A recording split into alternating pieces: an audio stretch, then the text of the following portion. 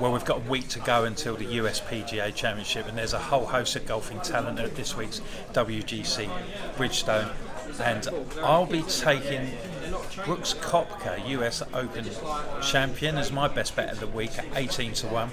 He was fresh from his win at Erin Hills and carded a tie for 6 at Birkdale in the Open, and he really looks geared to put in a good set at Firestone this week. Big driver, should suit his style. A couple of others, Kevin Chappell at 60 to 1, he could upset some of the big names. He played particularly well at the Canadian Open last week when he finished 8th. He's another straight big hitter, and he can build on a 3rd place that he made on debut at the course at the Ohio course last year.